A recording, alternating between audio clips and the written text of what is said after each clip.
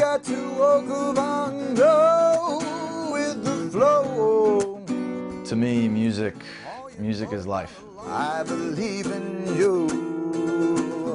Even while playing from the comforts of home. Be it land or water, gotta leave your fears behind. This traveling musician's mind remains forever on the road. Come walk along, go with the flow. Alex Paullin sings about faraway places Yeah. he cherishes. For the last year and a half, Lesotho, South Africa, the man from Chesterfield Swaziland, has crisscrossed Botswana, Southern Africa. Angola, and Zambia.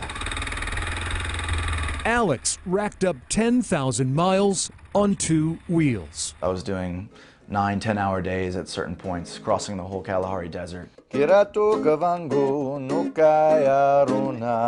Alex traveled with nothing but a tent, recording equipment, and a trusty guitar named Whitney. It's the most bizarre looking instrument that most people have ever seen. We're on our way to shoot a music video. The 26-year-old crafts lyrics with local artists. It makes it a lot easier to listen to messages that are often very difficult to hear.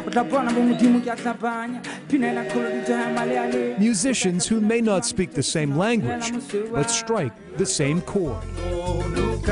They were some of the warmest, most open and genuine people that I've ever met. These were my best little friends. They started making their own little guitars. The JMU grad with a degree in geographic science wants to save Mother Earth through song. I had discovered this idea that maybe I can use music to help create a culture of conservation and sustainability in this part of the world, and maybe one day the whole world. Alex's nonprofit conservation music hits a serious note.